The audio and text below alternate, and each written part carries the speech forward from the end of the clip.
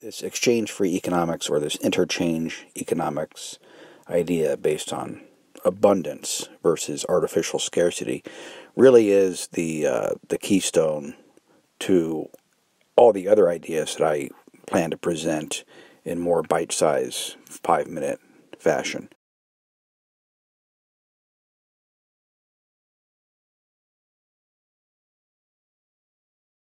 I'll start off by just outlining my thesis briefly.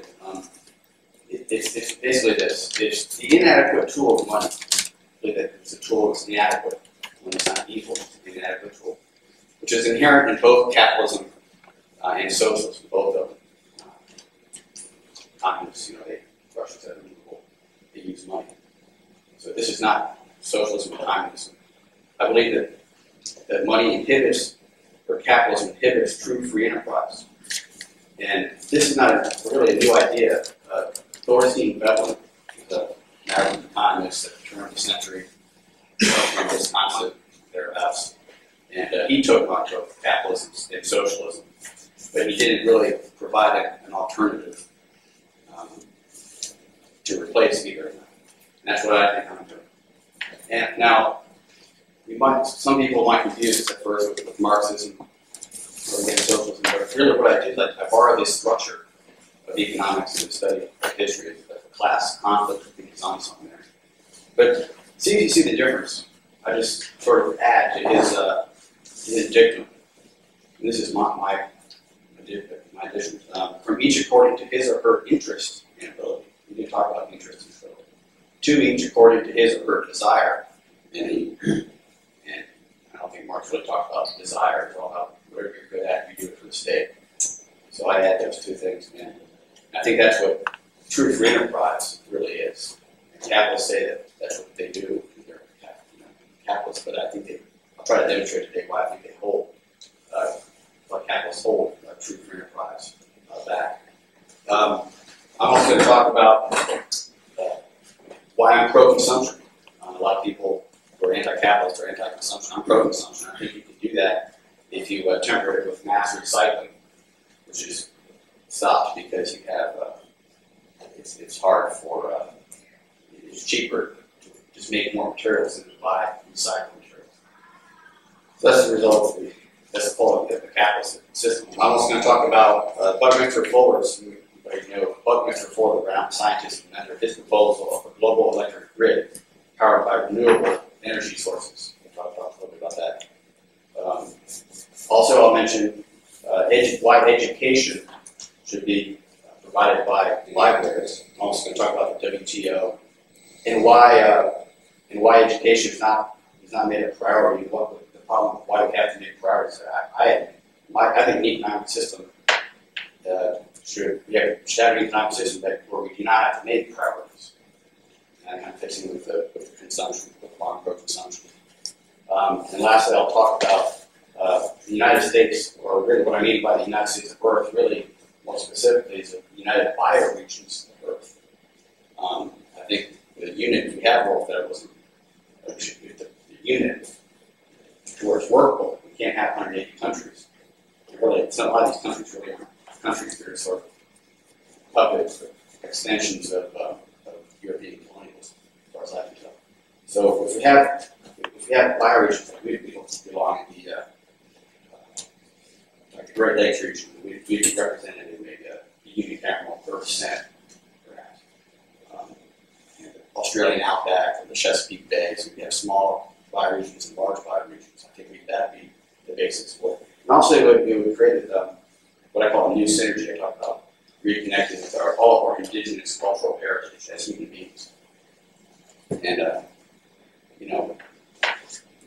some of you who don't study history just realize we're 2 miles north of where Tecumseh was born and started his life.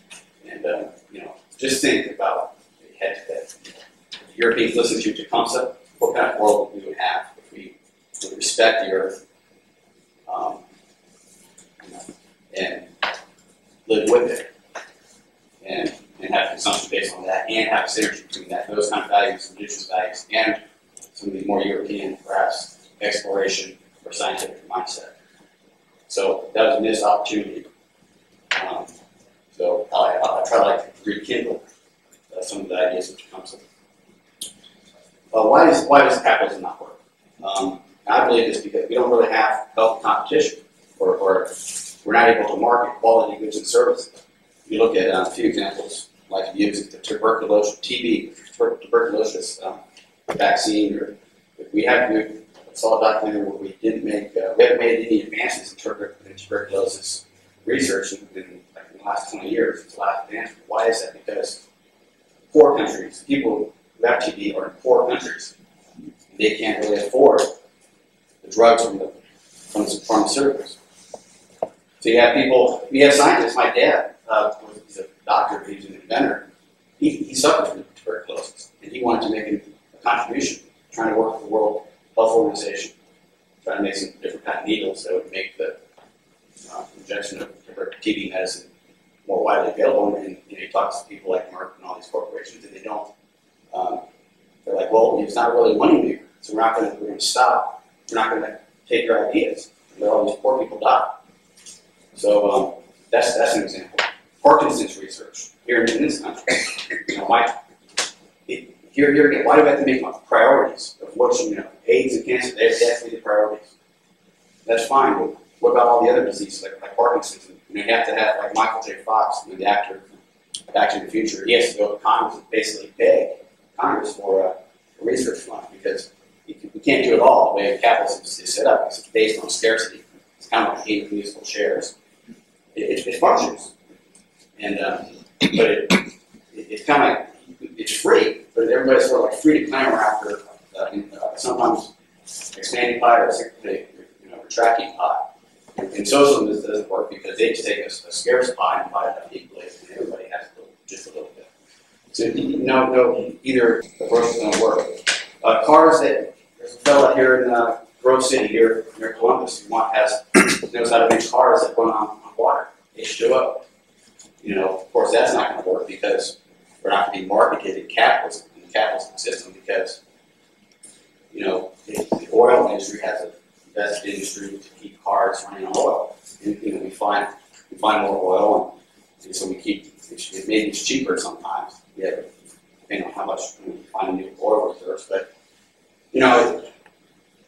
it's going to destroy the environment. And people say, well, the oil industry, when they run out of oil, they'll be the first to convert to things like water cars that run on HCO or alternative fuels.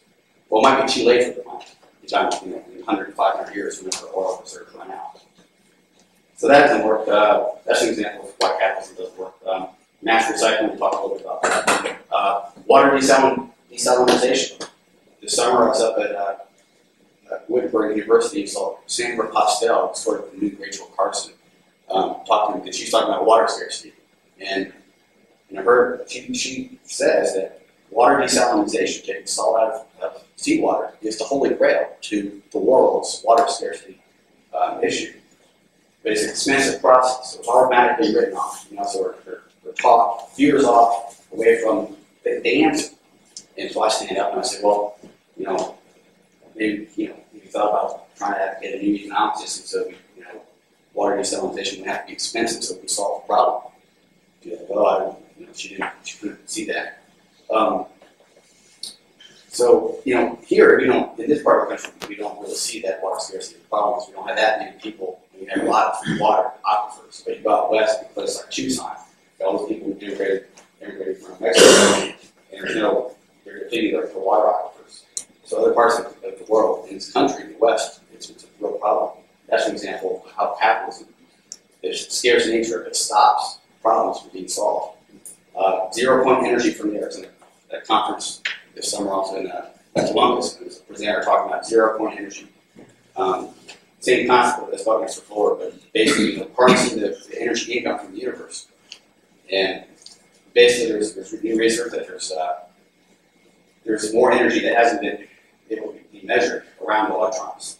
So there's basically saying, well, we know how to, if we spend a little bit more time, the technological feasibility of basically making air, or water, or energy from air abundant for everybody, and not burning fossil fuels is possible. And I stand up and I go, he says, there it goes. But did that, they would throw the whole economic system, which was based on oil, into chaos, and we'd have to deal with that problem. So I stand up again and go, well, you think about maybe advocating a new economic system not based on scarcity. Well, I didn't really thought. Maybe he's thinking about it now.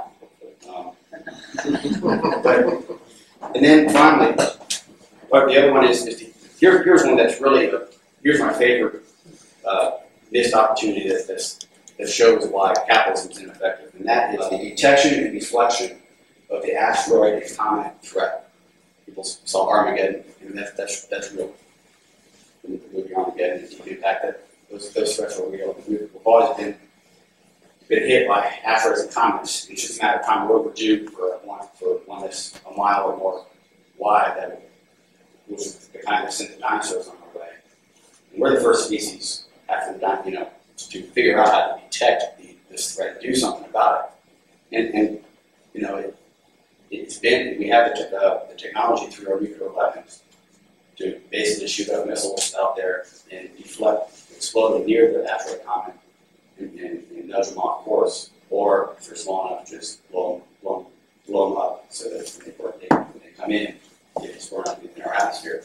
And in this century, I could go on and on about near misses. In 1908, one example, 1908, Tunguska, Siberia, a comet that came down. It never hit, it blew up. It was small enough to where it disintegrated in the atmosphere, so it blew up. And the shock wave blew up the whole miles, 100,000 square miles, I think, of Siberian wood. Had it been like 6 hours later, when the Earth was rotating like this, it would have hit, Europe or Moscow, and 10 million people would have been killed. So, but now we're able to do something about that. But this is the thing: with the capitalist system, it's not a priority. At least not a total priority. I have a feeling that the government's probably doing something about this in secret because they don't want to alarm us. They don't want to bring us into the fold and do things together as human beings. I think it's a great opportunity to unite people and to be busy creating these weapons or to look in the skies. That's the other thing. You have to. It's detection. We have eyes in the sky, artist telescope designs that we can detect these asteroids and comets coming faster. The detectors we have a couple years in advance to calculate where these things come in. They would do that, but that takes money. And right now, as a planet, we're only spending about $10 million, which is, like the salary of a football player. Or part of a movie about asteroids and comets. And if we spend that money actually solving the problem, and 30 scientists have funding on this issue around the planet, that's not good enough. And it's pathetic indication of capitalism's failure. And then, of course, civil aviation, sky cars. In the 1950s, there was some research into the Jetsons type sky car, vertical takeoff. A lot back then, it was going to be noisy, but we never went and researched that because, of course, the unions, which they have a right, they have to stand up for themselves because they get exploited. Because that's sort of the nature of the musical chairs of capitalism. They kind of got together and said, diverted the research funds back, into regular cars. They didn't want to have the civil aviation as a real threat. Current events, the WTO. And here's my take on Seattle in 1999. And this is what I've heard. That there's basically a growing condemnation of global capitalism practiced by corporate conglomerates. And this is being led by the labor unions and environmentalists primarily. But I think we still want to have fair competition. We want to have free enterprise. Okay? And we also want to have a high standard of living. And I talked about why we can do that with pro-consumption behavior, temporary with mass recycling. So my proposal again is a global alternative to the domination by corporate conglomerates. I don't think any of us want, I know that Ken doesn't want, United States of Earth led by Microsoft, or United States of Microsoft. And a lot of people talk about feeling that they're stimulated by Microsoft.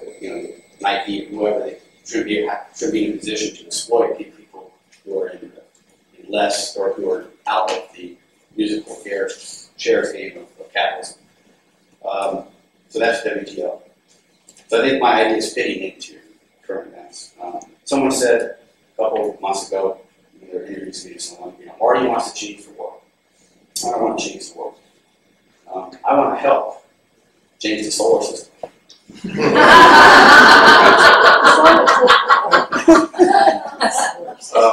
I want to take the American system of government and true free enterprise, not capitalism, true free enterprise, to human colonies on Mars, our own moon, and actually asteroids themselves.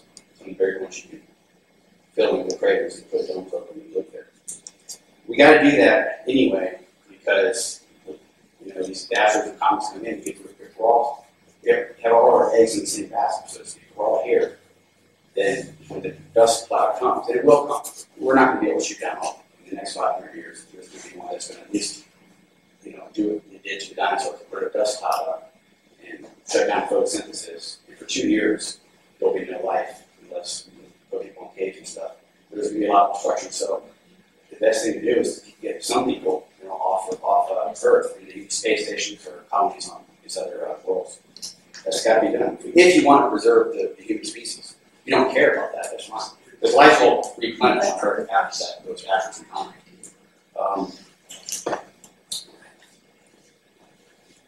So since 1969, when a human being landed on our moon, I think that a united civilization of Earth, whether it's the Loose Confederation or whatever, before the UN, more democratic, should have embarked on these goals decades ago, this colonization. People ask me what my view, where I put myself on the political spectrum. I think that's an important question. I consider myself a conservative, but for different reasons than conservatives say that they're conservative. Because I have a positive view. I believe in the potential for self-government, the government of the self. If you get the right conditions, people don't need as much government. And Matt Drudge, who we're talking about generational discrimination, experienced a lot of people my age feel discriminated against really for not giving them. We have all these ideas, but we don't get the sense that we're really being invested in. And Matt Drudge, the Drudge report, people say he's not a journalist because he doesn't have an editing process. People ask him, what's your editing process, Matt? And he goes, well, it's my conscience. He listed a whole bunch of stories that he didn't grade that would make the present world even worse. Okay? He has a conscience. And I think the rule of conscience, you can develop that. That's why I'm conservative. I believe everybody has a conscience. And that's why I'm saying on that. A lot of liberals believe that government is needed because people are bad and exploitive, corporations particularly. So they have the negative on humanity. A lot of conservatives, same thing. They believe, well, people are bad and the government can't stop people from being bad. We shouldn't have government regulations. It's going to be ineffective to waste your tax dollars. So that's where I'm a little bit different on that.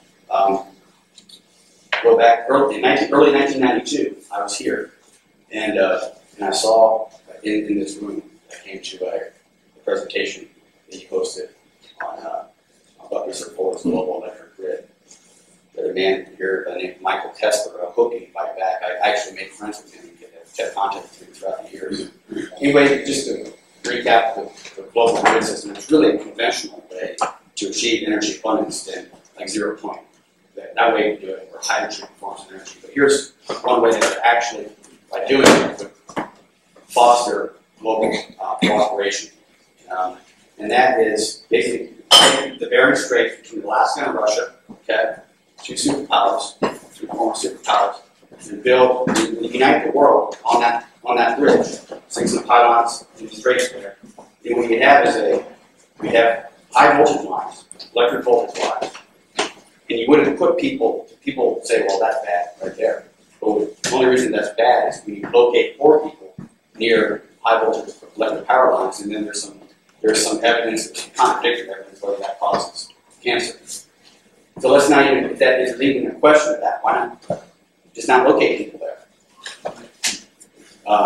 So anyway, this grid, voltage lines, would be powered by solar, wave, wind, wherever it's windy on the planet, that those turbines would feed into the grid. Wherever it's sunny on the planet, that power would feed into the grid.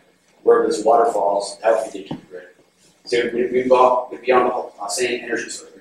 So that's his idea. He thought that a focus their forward thought that, well, we could then make the, so we have all this energy abundance, we're not on the gold standard anyway, or at that time we're moving off of it. You know, have a global currency called the kilowatt hour, which is what measures electricity. So I got thinking, I was like, well, if that's going to be abundant, everybody's going to have it. You're going to have inflation, but everybody's going to have this kilowatt hour. Everybody's going to invest stocks or whatever in this system, and it'll be abundant. So I said, well, why have currency at all? And then I fused that idea with my background, my educational background as a Montessori educator, where you don't have grades in that education. You don't work for grades. You work from an internal motivation to achieve an end for your community or your fellow human beings. That's what promotes. That's what drives you to contribute. So, if we don't have, I used to think that if we had that first, if we had energy abundance first, if we had automation to do stuff that no one wants to do, we had that thing in line first, then we could move to these kind of ideas. People always said that. All your ideas were just ahead of their time. You know, just wait until the technology comes, life is easy, and then we can move away from, start thinking about moving away from money. Well, the same thing with the zero point energy. We need an economic system to be in place so that we can, we don't threaten certain entrenched industries, which are only playing the game. You can't blame them. They're only playing the game the way it's meant to be played. They're sitting in their chair fast in the game of musical chairs. And, you know, so we need more chairs. And so we can have more ideas. In you know, the global grid is one, because that also is really a threat to the oil industry. Okay? All these projects could hum in full tilt. Because otherwise, the oil industry is going to keep milking the American public. Okay? And we're not going to move, because they can make money right now off of, they know that the oil supplies that they do have, they're going to keep making money. It's simple. They're not going to do what's visionary. Some business people do. Some business people are visionary. A lot of them aren't. But they do the easiest thing. So the Montessori, back to Montessori a little bit, stop following the child. That's what Maria Montessori, the original Montessori method. She was a psychologist and studied human development. And you know, the same thing. I'm also alumnus at the Antioch School where they had no grades. The Waldorf education also. You know, all these things work. And so it's about taking what works there, take that model and move it to the real world. People say, well, how does it work? There's no barter. I'm not even for barter, because that's an exchange. That's a quid pro quo, this or that. Again, it's the internal motivations. Volunteerism is the basic for following your conscience. And I like to use the smorgasbord interchange. I call it interchange as opposed to exchange. And it's the smorgasbord concept. And a good example of that feeds into a different, gives you a little better picture. For example, I believe in sort of Jeffersonian model of small communities spaced out across the countryside, linked by pipelines, perhaps underground, whatever, of desalinated water. Okay. And if we do that, you can get organic gardening, even a quarter of the climates we probably figure out a way to do it in greenhouses. So we have this sort of industrial model geared towards farm. I'm all for farmers. I just think we should farm, you know, at a smaller scale so that we can manage the food better and we can get it to people. Then people can have all these recipes. You know, organic food, by the way, I forgot to mention this first. Recently, I became a vegan. I'm not sure how you pronounce it, but it's the idea that if we're going to be, and this is Edison, Thomas Edison, and the other guy, Albert Einstein. The idea here is that vegetarianism is not about really what's good for animals, it's about that too, but really what's good for human beings. We really dehumanize ourselves. We're still savages by eating meat, by killing animals for meat. And it's really possible. I used to think, we're omnivores. We're supposed to eat meat and vegetables, but really, the doctor was saying we don't need protein in that form. We get protein from soy, a lot of other different foods. So there's really no ethical reason to have meal or meat in our diet. And, others talk that Einstein was the one who said, if we are temporary, we'll be more peaceful. I think there's policy to do that. I'm not an expert in metaphysics or anything, but that's something to consider. But anyway, we have these vegetarian, wonderful meals, and people trying to outcook themselves. And people come into different sports, and that would be healthy competition. That's the enterprise right there. Who can make the best meal, get the most applause, for their meal? And that's, and same with building cars. Like I use a car example. Building cars, and everybody can pick up a couple cars for a month or whatever, driving around, fill out a questionnaire, recycle the cars back, the cars, and then the engineers go back to building better, safer cars. And the same with vegetarians and food. So I hope that gives you a little bit of a picture of what it would look like. And there would be no exchange. People would just come up, line up, and basically come to the depot and just pick up what they want. What they want, not what they need, what they want. And it would be what they want, because free enterprise is about people wanting to provide, get appreciation from their peers. Now, someone said, well, that's still a negative motivation to want to get. That's not internal, but you're contradicting yourself, because we're still working for other people, and that's not internal. And that's, I appreciate that challenge. But I still think, I don't know if I agree with that. I think it's good to want to be appreciated by others. And I think it's good to give people applause and give people recognition for their efforts. And but it's still a good argument for why it would work to the people who believe it wouldn't work, because you just take that universal truth, people want to be appreciated. And that's what will keep quality Christian services up.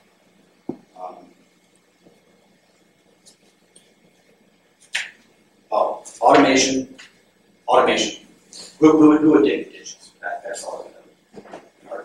Well, it'd be if we could automate a lot of these tasks, toilet cleaning, whatever people don't want to do, or it's need human beings. And also you got to factor this in. There's a lot of jobs where there would be, you might maybe couldn't automate, like laying sewer lines on different planets or whatever. It would be a chance to serve, because you can figure out what you want to do with the rest of your life anyway. Just go and dig a ditch for a while, have some camaraderie, and or for people who are in between careers, making that lateral career shift, don't know what to do, go get some exercise and do something, lay in a pipeline, or desalinate water. I think you can make that case. But you can't have these things where people do this for the rest of their lives. So the idea is basically have a general retirement. And people would travel, find themselves the moon or Europe or whatever, and then come and return to volunteers. And people who are lucky enough in the capitalist system to retire, a lot of them, my grandparents will want to go back and volunteer their time. Okay? So it does work, and we just have to build on what works. Now, education. Give you some bold ideas on education. Let me just try this out. I realize I'm in the town of Forest Man in Arthur Morgan, and I think these ideas will fit in because I've been influenced by those two things. Just do their lives and indirectly. Have libraries give more of a general education up to say like age 10 or 12, 16, wherever we define a real adult. I think that has to be redefined too. I think when you see it in schools, people rebelling against being treated like kids in our schools. It's called ageism. That's another thing we got to think about, ageism. So they have libraries. Librarians are wonderful teachers because they teach people how to teach themselves, and that's very Montessori. So have them introduce kids to all these different subjects, because right now schools and universities, even Montessori, I don't think really fit what I think is involved. The primary model of education is Plato's Academy. Okay, small classes, the Socratic method, a real dialogue, real leadership. You can do that in all disciplines. You could actually have a universal apprenticeship. The problem with the apprenticeship, the guild system in Europe, was that it was exclusive. If you wanted to be a glassblower, you had to know a glassblower. In this system, you want to be a glassblower, and you can do it. Anybody can do it. Should be able to do it. Now, I'll finish with the biggest and boldest idea, which I think is the United States or bioregion of Earth. And the reason I'm a world federalist is because I believe that is how we can fulfill the American experiment in Republican democracy. Look at the Gettysburg Address, the first major test of that experiment in democracy.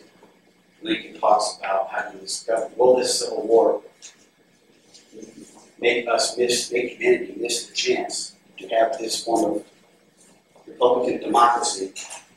Well, is it going to flourish for the earth? That's the last word in the Gettysburg Address. Earth. He were from anyone. That's what war federalism is. From anyone. It's America. And since 1969, due to the efforts of Americans competing with Russia, albeit, I think we cease to become foreigners. Bob Dole says we don't want to put our troops under foreign command. I agree with him.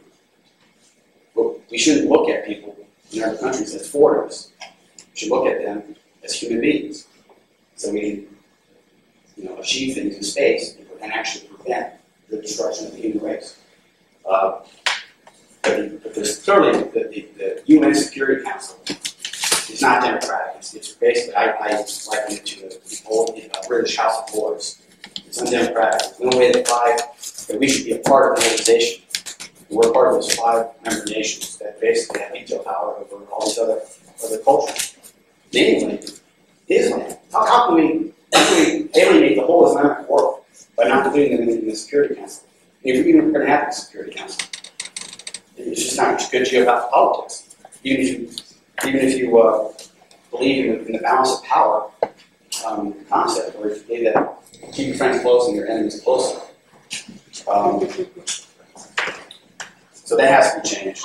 And I think the United States of Earth would do it. And I think it would be something, an option that people like Patrick Kennedy would latch on to, because the alternative is the United States of Microsoft.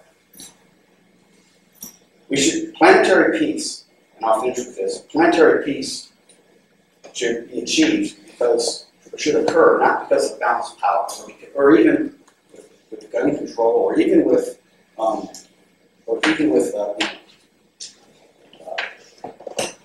global arms treaties with drawdowns, comprehensive testing treaties. That's not going to do it. You're still going to have a balance of power. We need international cooperation. We need to be too busy working together on the detection and deflection of asteroids and comets, the asteroid and comet threat, to worry about who's going to take over what little piddly border to get and control oil, messing up our environment in the future of our species anyway.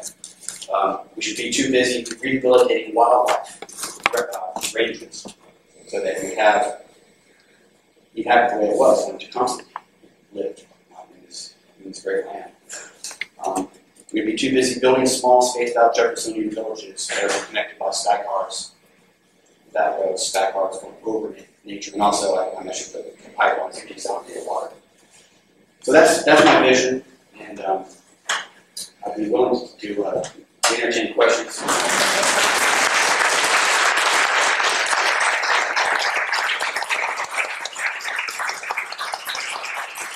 Harold is going to tell you that we have a special event after this for people to talk with you over soup and bread. Right, that sounds good.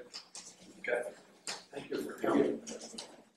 Just take a look at couple of these slides that talk about synergistic power, and just realize that the abundance-based economic component of that is what would allow synergistic power to be exercised. So I really think that the interchange economics is the primary idea that I want to address. That's why I wanted to give this fuller articulation of it from a while back, and to show that I've been thinking about this. And in fact, I gave a lot of talks on this to other Unitarian fellowships, going in public libraries. There's public presentations going back to 1996. So this was kind of the period between 1996 and 1999 was where I refined and talked this out.